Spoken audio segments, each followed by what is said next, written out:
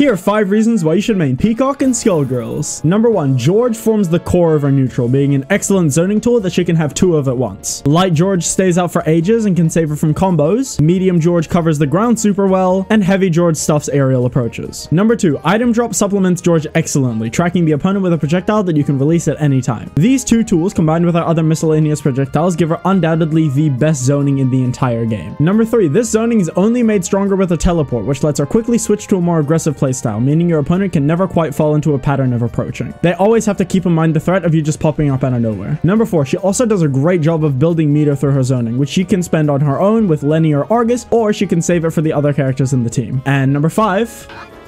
Like, ooh! Shout out to McPeanuts. References here, there, everywhere.